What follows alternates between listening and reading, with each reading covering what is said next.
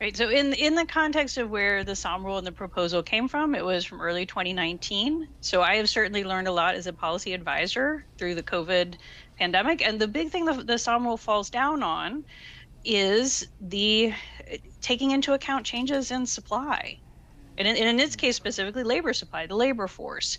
And to your question about a fiscal response right now, because we are still in the last stages of fighting inflation, I would not endorse my 2019 proposal of broadly sending out stimulus checks. Even if I had thought right now we were in that recession, it'd be more targeted, it'd be really, thinking about the inflation environment as well. So there is a cautionary aspect of uh, thinking about the policy, but it does put the conversation out there.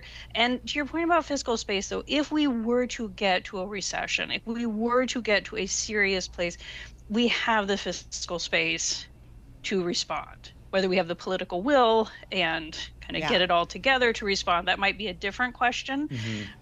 And yet, really, the whole thing about this proposal, the stabilizers, is to let's have conversations outside of time of crisis about how to do fiscal policy as well as possible, knowing that we'll need it.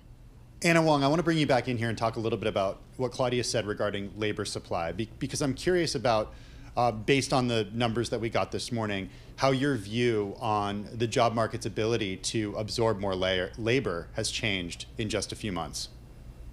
Yeah, one of Claudia's view is that, we're not sure whether this time what happened to the unemployment rate after the Sahm rule trigger will happen again, which is that it should continuously rise for another 1.9 to 2 percentage point. So Claudia, this is as much as a question to Claudia herself.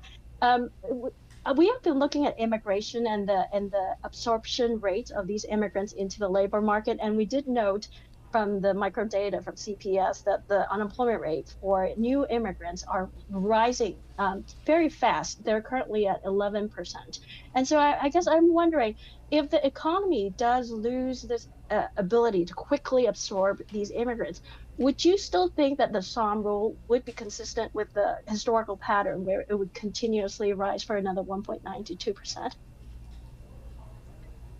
So the labor supply, both the immigration that we have now that's pushing up the labor supply and at least temporarily, or at this time pushing up the unemployment rate, that is causing the unemployment rate to be higher. I think the labor shortages previously had pushed down the unemployment rate notably, right, not sustainably. So the Sahm rule again is all about these changes.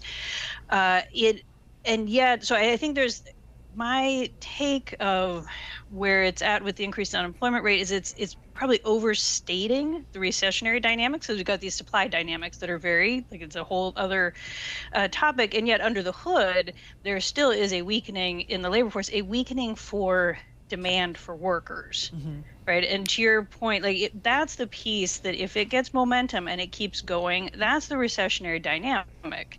Is absolutely, if it's really just a matter of we had a bunch of workers come in, the immigrants come in a big group and it takes time to absorb them. As long as you have a strong labor market, they do get they get jobs, unemployment rate trends back down, but that does require the labor market to be in a good place.